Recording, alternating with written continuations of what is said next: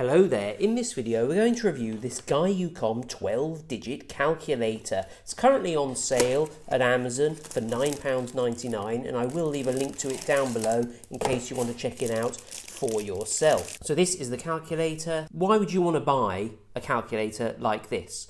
Well, I frequently use the calculator on my £800 iPhone. Not ideal in situations where things are going to get wet or it could potentially get broken.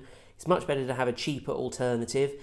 Also, the touch screen doesn't really give you very good feedback on the iPhone. It's just kind of not always appropriate to be using a small screen to add up numbers. Sometimes it is just better to have a physical calculator like this with buttons. And these aren't just any old buttons. They've got real sort of nice tactile feedback. They sound nice. It's just satisfying to use.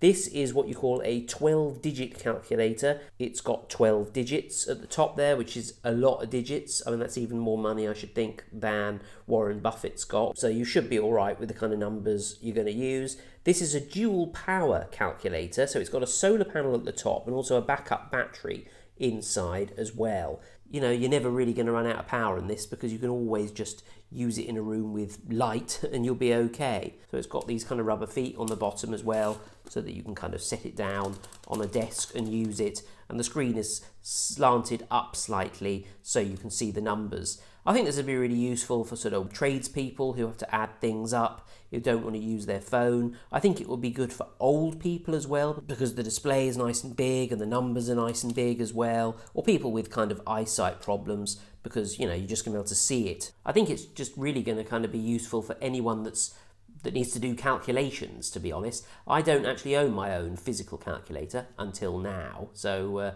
I will definitely be using this. Now this calculator's got all the sort of regular functions that you would expect from a calculator. It's got numbers. You can do things like 9 plus 9, which equals 18. Don't know if you knew that, but now you do.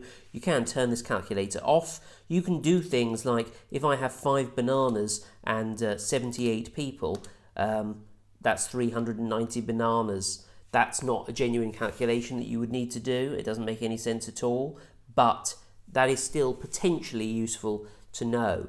There are other things on here like percentages, square root.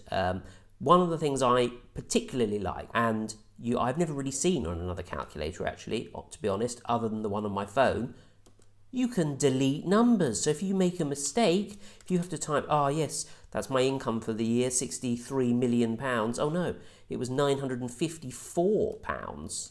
You can delete a number and put a new one on. That makes this calculator worth it alone, in my opinion. There's also a grand total feature as well, so you can kind of do multiple calculations and add them together as you're going along, which is something that I haven't seen before either. I'm sure it possibly does exist, but I hadn't seen it.